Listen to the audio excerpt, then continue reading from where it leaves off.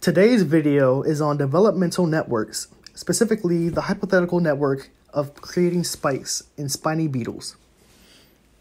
First, what is a developmental network? It's a pathway that results in a specific genotype. The pathway details specific protons that either induce or repress the presence of neighboring proteins.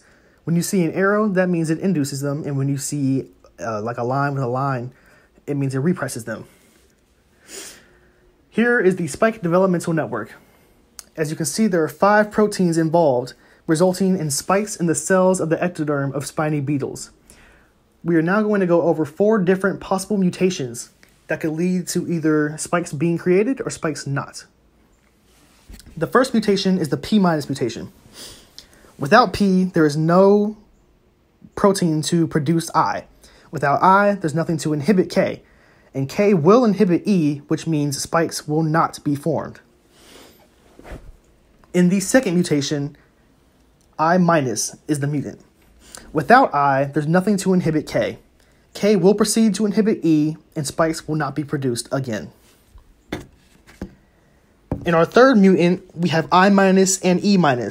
This classifies as a double mutant. Without I, nothing will inhibit K.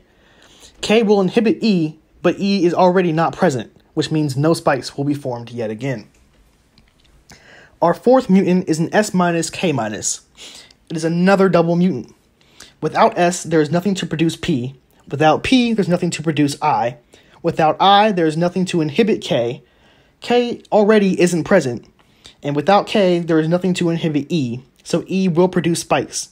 So this is the only mutant out of the 4 where spikes are produced.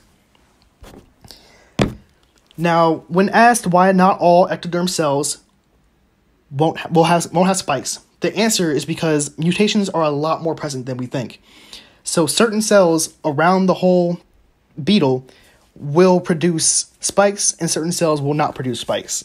So in the end, some will be spiked and some will not be. That is all.